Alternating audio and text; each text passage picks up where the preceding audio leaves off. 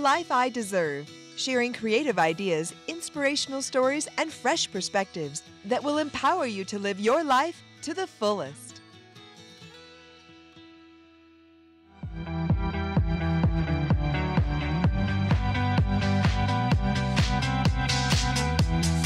Hi, I'm Jack Canfield, and you're listening to The Life I Deserve by my good friend, Adrian McMillian.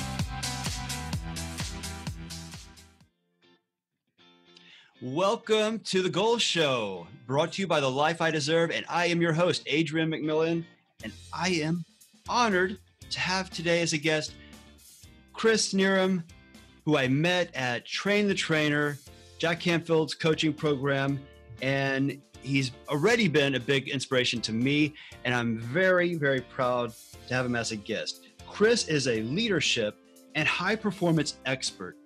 He's an award-winning international corporate trainer, speaker, and get this, comedian who has the unique ability to create effective, entertaining, and impactful learning experiences.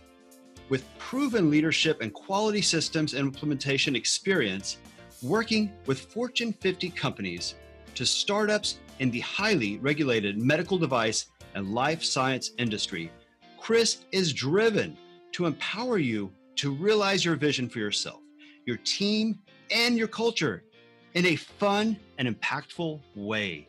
Welcome, Chris. Thank you, AJ, for having me on. It is great to have you here. So I would love for my audience to get to know, what is Chris about? What's his story, and how did he get to be such a riot? A lot of hard work. What a surprise! You have to work at things. A little bit about me. I'm a self-professed nerd. So if you ever come to see me do stand-up, you'll see that the first thing I say is I'm a nerd. I'll vouch for that. I use the term nerd as opposed to geek because I was a nerd long before there was a geek chic. So just to be clear, I'm an old school. That's why I go with the word nerd. Look, I'm a goofball. I know that, but I'm also very, kind of intellectual. I'm overly logical sometimes. So, that's what I tell everybody. I got my degree in civil environmental engineering, and then I quit to become a stand-up comic, which is where you asked me, Mom, that's hilarious, because I did stand-up comedy in New York City. And if you want a testing ground to thicken your skin, do stand-up comedy in New York City. There's nothing that I haven't heard people say to me that I haven't heard before. So really nothing bothers me now. What's great about that is it develops a very thick skin. So I'm not afraid of taking chances. I'm not afraid of failing. And that's one of those key things for people, is you want to be able to do that. And then I became a school teacher for the money. No. I taught 7th to 8th grade math. I loved it. Then I met my wife, and she messed up all my plans. You can laugh at that joke. She's heard me tell about 12,000 times. She was working as a project manager at a Fortune 50 company, and they needed a corporate trainer. And I said, I raised my hand and said, I can do that job. And that led to a career for 12 years now as a corporate trainer. And I actually won an award for it. Thank you very much. I feel very good about myself. We won a prestigious award for one of the implementations that we did at this Fortune 50 company. So I get to claim award winning. Thank you very much. So look, I got driven from doing corporate training, and I found that I was teaching very technical things, software implementations, and I would embed all this kind of leadership training and kind of how to be more successful, how to be a high performer into my trainings. And people go, boy, that was a great training. And I go, what was your favorite part? And it always ended up being the leadership, the high performance, and the success stuff. And I said, maybe I should focus a little bit more of my time on that. So that's what I'm doing now. I'm really focusing on leadership and high performance. Wow. Chris, I love all your diversity, all your skills, all your interests, and I love the way you put it all together. I actually, years ago, did improv, did classes at the Groundlings in Hollywood, and my goal was to be an actor. And I realized that using improv, being in the moment, helped me to connect with people wherever I was and whatever I was doing. And I feel that's what you're doing. You are able to cut through to people and connect with people in all these different ways, in all these different areas. because of your skills in comedy. And I've seen it. I've seen, when we were at Train the Trainer, I saw it. You even gave us a demo, and it was just amazing. Like you feel this connection. Well, I mean, long before I knew any of this, it's like when people are laughing, a lot of things, good things happen, right? Well, their immune system boosts, their cortisol level, their stress hormones drop. But one of the other things that I did just inherently from when I started doing training was they remember things. So when you're laughing, you remember things. So, and believe me, I have done some rather cheesy jokes in some of my training. People are like, oh my God, that was awful. Remember when I have these little cowboys that would talk around a campfire, and I'd have them talk like, well, when you're doing your software implementation, Clem, and I would actually animate these guys around the fire, and they go, God, that was the cheesiest thing I did. And I said, well, what were they saying? They were talking about software implementation. So you remembered it. And they'd be like, yeah. And I'm like, that was the whole point. So even if it's cheesy, people will remember it. I like to think that my comedy isn't necessarily cheesy, but I do like to throw in some goofy stuff. And besides, I just like to say funny voices. It's an excuse for me to use funny voices. Well, yeah, you are definitely a memorable person. Yes, you go to that extra mile of putting that extra content out there where so many people would stop themselves. They'd be like, yeah, I want to make this more interesting. Maybe I'll do this. Maybe I'll make a little cartoon out of it. Maybe I'll say it in a funny way. And then they stop themselves and go, no, people are just make fun of me. People won't see me as being professional. But it doesn't stop you. Well, that's a good point. And I'm glad you brought that up because this is the advantage of having done stand-up comedy in New York, is I have fallen on my face probably more than the average 7 people. And that's what stand-up comedy and why I love doing it is because it's in that moment. You are you're doing your job and you know it because people are laughing, or they're not and you have to adjust. So what I challenge people is look, push the envelope a little bit. Everything you want, I bet you've said this before, is outside your comfort zone. So you want to push it a little bit. You can always pull back, but if you never push it, then you stay in that same spot. That's how people get stuck in a rut, and that's not what high performers do. High performers are always like, how do I do better? How do I push this? How do I make this even better? Right? So for you, taking an improv class, look, that's great. I would say it's great for anybody to be in that moment and try to be funny or just play off of somebody in that moment. It's a very powerful skill if you're doing meetings, if you're dealing with your kids, if you're doing anything. Being able to be present in that moment is a great thing. So I'm glad that you've taken those classes, and I bet they were a lot of fun. So much fun. And it didn't just help me in a professional environment or with my friends, but also I have a bunch of nephews and nieces, and I was able to connect with them because they are in the moment. They're not thinking about, oh, am I going to look foolish, or what's this going to mean? How are they going to interpret this? It's just they're in the moment. And my relationship with all of them just became so much better because I was able to, we all have that kid inside of us, no matter what age we are, we have that kid inside of us. Some of us, the kid is just a little closer to the surface than others. But absolutely, look, one of the things about kids, boy, that kid was brutally honest, is they don't have those kind of filters that we put on ourselves as we're adults. And it's a really good about a childlike kind of mentality sometimes, right? That explorative, that kind of questioning, that curiosity. Kids are curious. And I would encourage you, again, this is one of those things that I think is always important, is curiosity. Go, why am I limiting myself? Why am I thinking this? Why am I behaving this way? Why am I getting upset? Be curious about it. Or why is someone else getting upset? And just go, this is interesting, as opposed to reacting to it. Be more curious, be more childlike, not childish, just to be clear, childlike. So I'm really glad that you brought up that point.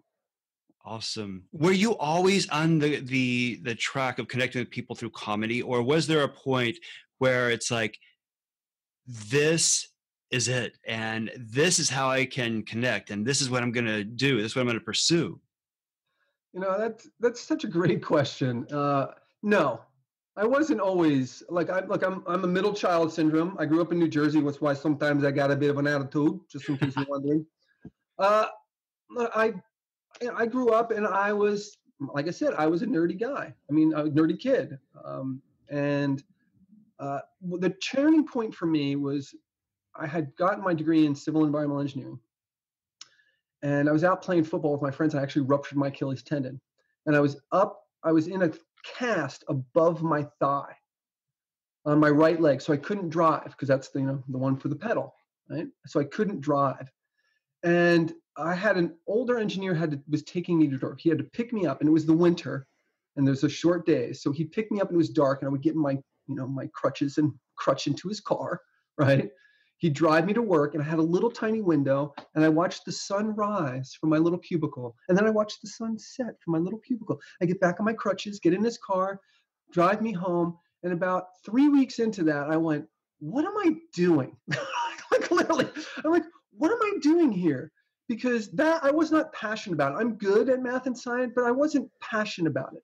I'm a people-oriented person, but that wasn't something that was necessarily what was encouraged for me to pursue. And I remember sitting there and I go, all right, let me think about this. 5 years from now, is this what I want to do? And I looked at the people who were 5 years down the road from me, and I said, no. And I said, well, okay, what about 10 years down the road? No. I said, 20 years down the road? No. And I went, why am I here? And so in that moment, that was the moment I went, you know what? I've always been inclined to be fascinated with comedy. If I'm ever going to take my chance, now is the time. And so what I did is, and I don't recommend this necessarily for everyone else, is I quit my day job.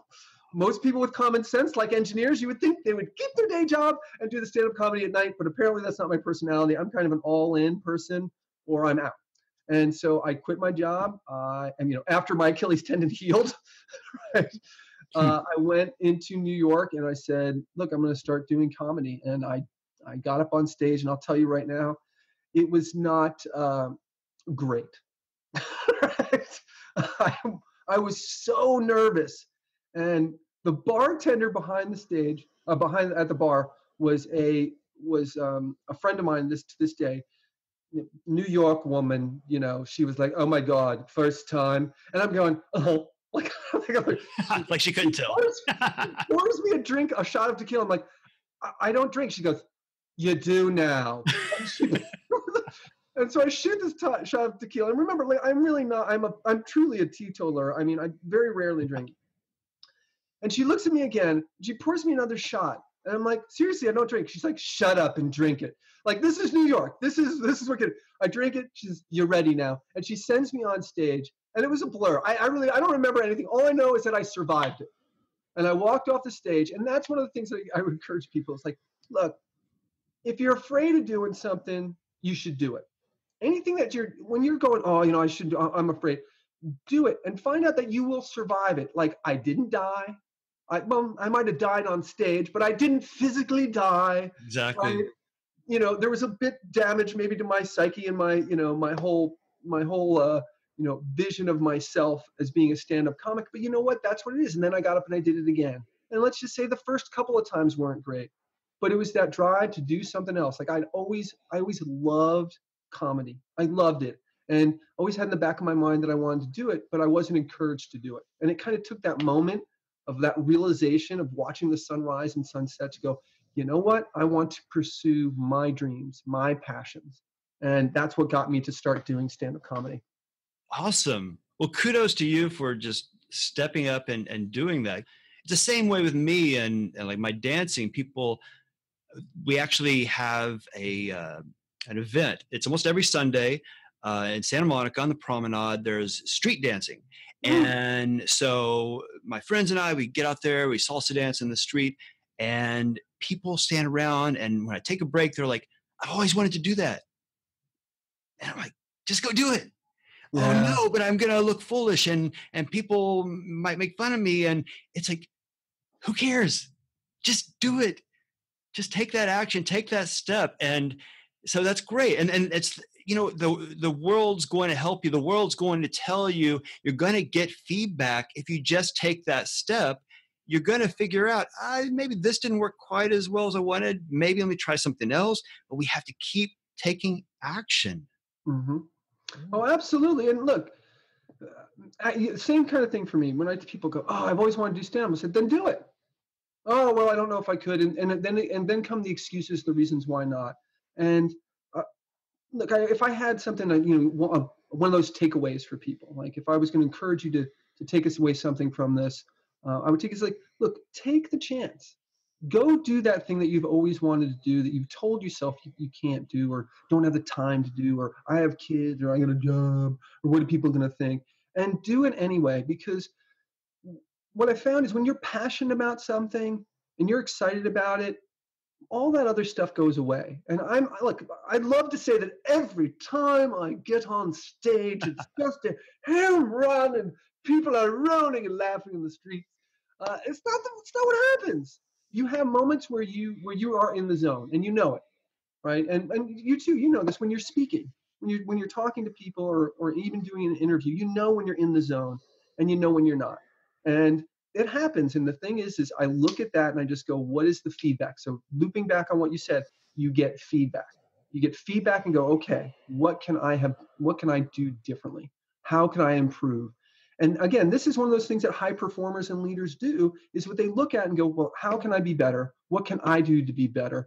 And they keep pushing that envelope a little bit. So again, I would encourage everyone to do that thing that you've been putting off, that Exactly. you've always thought you wanted to do, whether it's dancing, stand-up comedy, sculpting, writing a book. Just get started, right? Get started and start working on it. Put some time and some effort into it, and enjoy while you're doing it. It's that journey, right? It's the journey. Yeah. They've interviewed people who were near the end of their life, and they probably don't have much longer to live. And they interview them and they've asked them, what do you think about your life? Do you have any regrets? They never regret the stuff they tried. They regret the stuff that they've always wanted to do, and they never even tried. Mm. Oh, absolutely. I mean, I forget where I read it somewhere, was like, everybody has an unwritten book in them, right? Well, if your passion is to write a book, don't have it left unwritten. Or there's another one that, don't live your song unsung. Like, look, this is what we're here for. We're here to live lives of passion, right? Stuff that gets us up and get excited. I got a friend of mine who always says, he always looks at people, and when they go, how you doing? They go, living the dream. Like, have you ever heard that, Adrian? Yeah. Living the dream. Like, I would encourage you, if you ever said that to someone in that kind of, sarcastic way, like, go, wait a second, you can live the dream, right? You're talking about the life that you should have, right? That's exactly. That's what you're doing. Look, the way that you get that, and looping back to what Adrian said, is like, look, this is about taking action. You want the life you always want. One, what is it? You have to decide what that is for you. And two, take action. Those are the first two steps. Awesome. So you have your comedy, you have your career in the medical industry, the medical technology industry, and on top of that, you added Jack Canfield trainer certification. Tell me about that. Take me through that. How did you decide, okay, I want to not just excel in my career, connect with people through comedy, but I want to inspire and motivate them? Well, after thinking about it, really what came down for me is I really love to do two things, right? For a living, I should say, besides my family. I love to teach, and I love to make people laugh. And those are the reasons that motivated me to go down this route. Is, look, I'm without being too bold, I'm very good at doing technical trading. I'm very good at it. And but I found that I wasn't passionate about it. I was good at it. I was comfortable. I didn't have any stress. I remember I would go walking. I'd go, how's everybody doing? Like, and people would ask me, and I'd go, I'm doing great. And then people are like, huh? Like, because I was working at these corporate jobs, because for me, I was doing something that was easy for me. I got paid well for it, right? And I enjoyed teaching, but I wasn't passionate about it. It was very much in the comfort zone for me. So going through the training with Jack is I wanted to up-level my game. Again, that idea of improvement. Like, what can I do to be better? And I saw Jack speak at a conference for an hour, and I was like, wow, that's some really good stuff. And I got so motivated and so passionate that I bought his book and I bought his CDs, and then I let him sit on my bookshelf for a year. Anybody can relate to that? I'm so excited about it, but hey, life got in the way, right? And then what happened was I really started thinking about it, and I one morning I was making breakfast for the kids and preparing their lunch. I'm like, I should do something with this time. And I popped in, the success principles from Jack, and his first concept is taking 100% responsibility for your life. And I literally, like, he slapped me, like I'm listening to that, on the little CD player, and it was like he reached out and slapped me in the face that morning. I'm like, what? And I realized that this is one of those things that maybe I was missing. That why I was happy, I was comfortable, but I really wasn't pushing myself, and I wasn't living necessarily a life of passion as far as my career was going. Mm-hmm.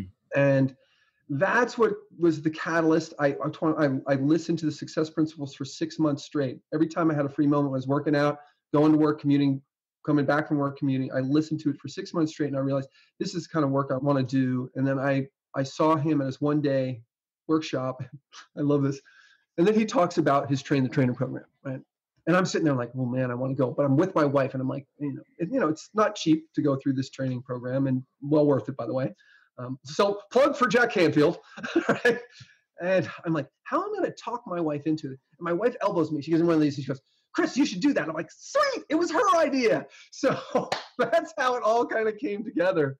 And I went through the training, and I have to tell you, I've been embedding that training into whether I'm doing something that's extremely technical in the medical device, or whether I'm talking to leaders, or I'm talking to my kids. I've embedded these principles and these ideas into my training, as I'm sure you have. Exactly. I feel like I can relate with you in so many ways. Not just that I used to take improv classes, but also my engineering background as well. And I feel like with an engineering background, we like to have some concise steps, some processes that actually just work. Mm-hmm. And for me, when I found Jack Canfield's material years ago, yes, it was these simple concepts and backed up with true inspirational stories. And then I would like, okay, I'll try that. And it worked. Mm-hmm. And then it's like, okay, I'm going to go to Breakthrough to Success. And took me to another level. And then, like you, heard about Train the Trainer. Okay, I heard about the price tag. Right, you're like, okay. What? Right. It took a while to think about that and to try to get comfortable with that. And yes, took my life to another level. And yes, just as you pointed out, I mean, it's those little nuggets of information, those little tools are sometimes like a slap in the face, and they were for me as well. And I want to slap other people in the face with these tools. We want to slap people in the face, people. That's right. So come and get some coaching from us. We're going to slap you in the face. That's right. So anybody listening, you need a good slap in the face, contact Chris or myself. We'll do that for you. No, but it's true. Look, sometimes here's a point I would like to make people. It's like a lot of people wait for that moment, right? That low point, that nadir. I've hit this lowest possible point, and then they rise up like the phoenix. And what I want to really encourage people is you do not have to wait till you get a diagnosis or bankruptcy or some other catastrophic event to change your life. Because that's what happens is we get in this mode where I'm comfortable. Like I'm comfortable and maybe even competent, right? I'm good at what I do and I'm comfortable.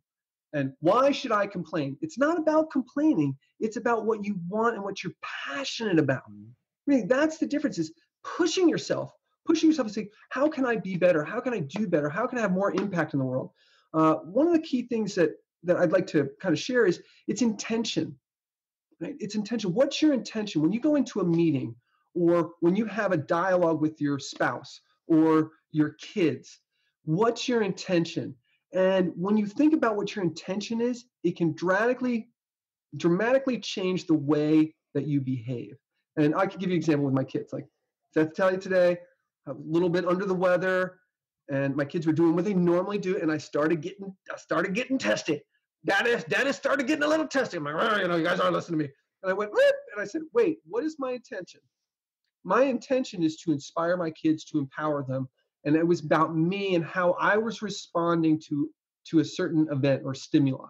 My kids were behaving this way, and I was responding in, let's say, a less than ideal way. So you can apply these things to yourself. So what is my intention? I want to have a great relationship with my kids, and being snarky with my kids isn't a way to do that. Because you know what happens with kids is they are snarky back to you. And then you go, hey, don't be snarky. Like, you did it. And you're like, crubba bubba. I taught you to be snarky. Now I have to own that. And so, just today, I mean, I sat down with a minute, and again, it's that curiosity thing. Like, why am I getting upset? And what is it that I want? What would I prefer to be experiencing this moment? So, look, these principles can apply for you whether you want a great relation with your kids, with a relationship, if you want to get into a relationship, if you want to find that perfect relationship, if you want a better relationship with your coworkers, with your boss, and if you want to have more influence in the world. These principles are tried and true. And looping back to what you said about being an engineer, like, one of the things that I really value having a background in engineering is I think we were trained in problem solving. And a lot of people just identify problems, and they just focus on problems. One of the things I'm grateful for, and what I liked about what we've gone through in our training is that, look, you identify a problem and then you work on the solution. Mm-hmm. And that's where the magic is. Because you spend all your time, have you ever met people that they find problems everywhere? Right. Everything's a problem, right? Right. And then you go, okay, so what are you going to do differently? Oh, there's nothing I can do about it. And they throw up their hands. And what I encourage you is, if there's something that's bothering you, is to go, okay, what can I do to make a difference? And this is what leaders, high performers, and successful people do. It's all about that question you ask yourself. Exactly. Yeah. I agree. And when you do ask, what can I do? How can I solve it? If you start asking that, your mind starts turning. Mm-hmm. And eventually it gets to the point where you want to solve it. Okay. So any problem is not a problem. It's a challenge. It's something to be solved. And there's opportunity somewhere in that so-called problem.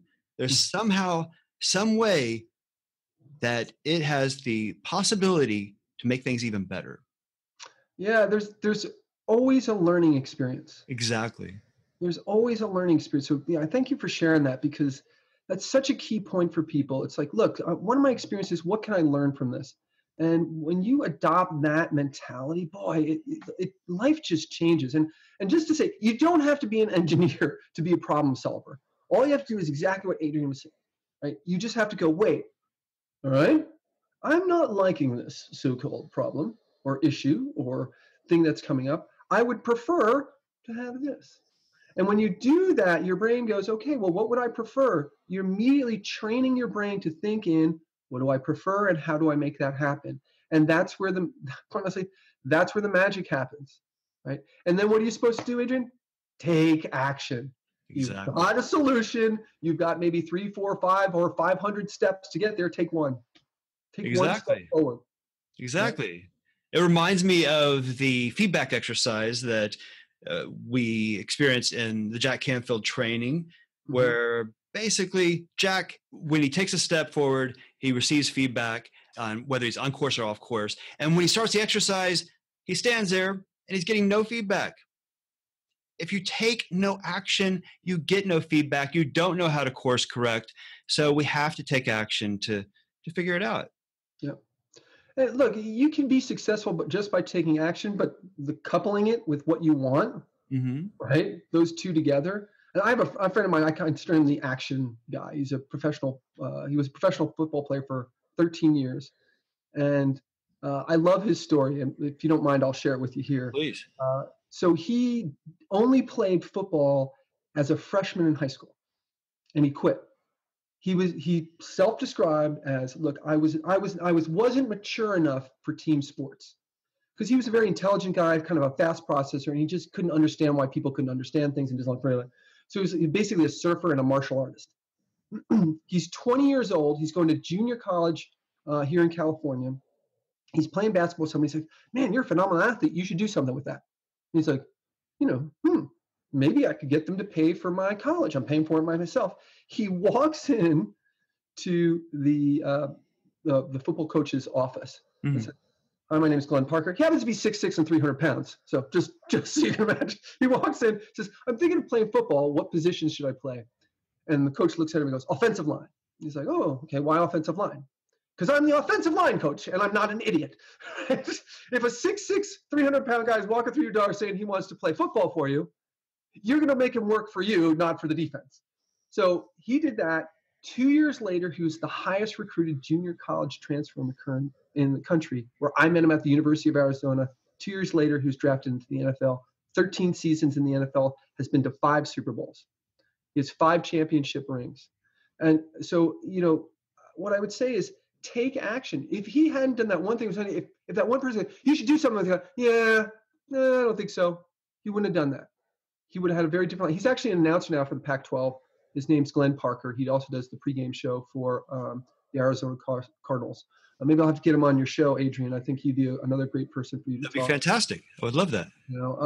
But the lesson here is it's about taking action. He said his first thing was, "Hey, maybe it can pay for my college."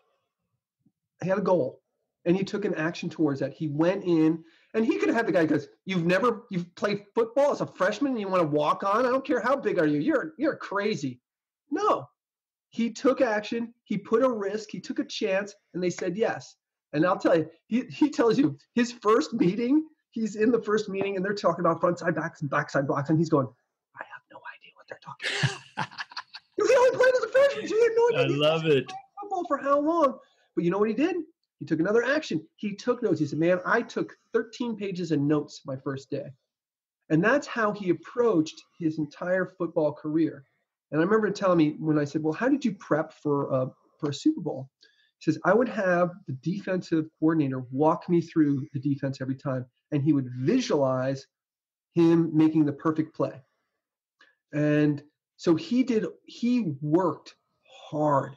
He was a hard-working guy. And he always went that extra mile. So again, you see how all these things kind of come together? Exactly. He had a vision. First his goal was what I would say, look, they're going to pay for my college. Mm-hmm. Then it's like, hey, I might get a full scholarship at a 4-year college. That's the second goal. Third goal was, hey, maybe I get in the NFL. And his goal was, I could make enough money to buy a house on the beach, because that's all he wanted. He was a surfer and a martial artist, and he wanted to surf. Ends up 13-year career in the NFL. So one action, one goal can start moving you in the direction to get the life you deserve. I agree completely.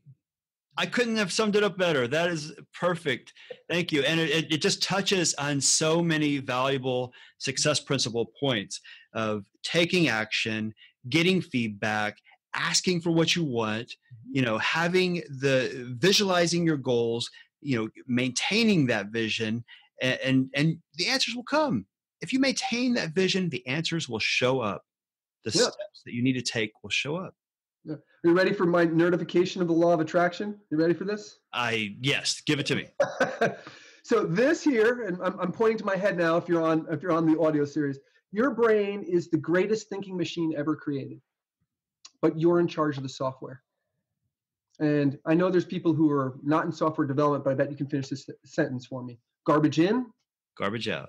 Garbage out. So when you put those thoughts that aren't, let's say, effective or efficient in your brain, you get things that aren't effective, efficient in your outcomes.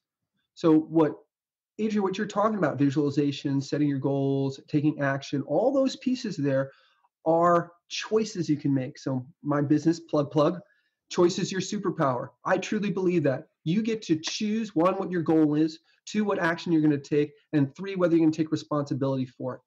Or visualize it. Are you going to work? Are you going to take those steps? Are you going to take those action steps? Are you not going to be afraid of people, giving you negative feedback? Are you take that feedback as just a learning experience? All those kind of things are what successful people do. And just like you, I have a passion to get this message out to people, slap them in the face a little bit like, hey, wake up, America. This is what's going on. And truly, this isn't actually very, let's say it isn't well modeled right now in our country by our government officials without staying too much around politics. But I would just say our politicians are good at politics and they're not very good at governance. And they certainly are not particularly great about taking responsibility. No matter what side of the aisle you're on, one side points to the other side, it's all their fault. The other side points right back to them and says it's their fault. Look, that's not what successful people do. And I would encourage you that despite it not being modeled well in, let's say, in our government, that it can be modeled well in your life. And one other thing I'd like to share with people is that, look, we can change this. Like, I take responsibility for, what's going on in our government, because we voted for these people. We don't hold them accountable. And maybe we should change that idea if we want some kind of different politicians, if we want a different kind of government. So, and again, I'm not picking sides here. I'm just saying in general, I'm not real happy with the way things are being done. So what can I do? And this is one of the things that I reach out to people. It's like, look, let's take responsibility. Let's get more engineers. Let's get more, stay-at-home moms. Let's get some people who are, for the people, of the people, by the people. Let's get some people as opposed to just, legal minds and people who've spent their whole life looking. Yes, I agree. Some people that are real people. Yes. People who had jobs and knows what it's like and go, hey, wait a second, this doesn't make sense to me, right? Exactly. Yeah. Choice is your superpower. I love it. So for anybody listening, anybody watching that needs that slap in the face, where should they go, Chris? How can they get in touch with you? Well, there's a website, choicesyoursuperpower.com. That's my website. And then I also have a Facebook page, Choice is Your Superpower. And I work with a team of coaches also. So we have different areas. I like the idea of different voices, just like Adrian, what you're doing here, is have different voices of people speaking. Sometimes I say things and you might resonate with you, but you might hear just almost the exact same thing from Adrian and go, oh my goodness, that clicked for me. So I would encourage you come reach out to me if you're interested, but reach out to Adrian. Like, he's, again, a great voice in this kind of transformational leadership space. I'm really glad to have been on this show with you. I'm glad that some of the things that we talked about made an impact for you. And obviously, man, you're running with it. You've got your own personal desire and drive, and I love it. Love people with the drive and passion. Thank you, Chris. It's been an honor to have you on my show. It's an honor to have you as a friend. And yes, you've already been a big inspiration in my life. And thank you. Oh, well, thank you for having me on again. And look, let's get lunch. Let's do some dinner. Let's get together, man. It's always fun. Let's do it very soon. Yes. Thank you. And thanks everybody for watching or listening. Please reach out to Chris for that slap in the face. We all need it sometimes. Take care. Have an amazing day. Chris Knierim was able to go from a boring job to an exciting job as a stand-up comic. Do you know why? Do you know how he was able to do this? Because he took action. Taking action is critical to get what you want out of life. And I want to help you to do that. So I have a free gift for you. Go to thelifeideserve.com/action to download a simple yet beautiful guide on why it's important to take action and how to do it.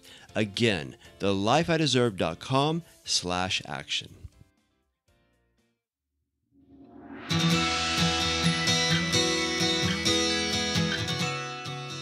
Thanks for listening. You deserve to be happy. You deserve to live a passionate, fulfilling life. Subscribe so we can take this journey together. A journey of sharing, learning, and growing. A journey to the life you deserve.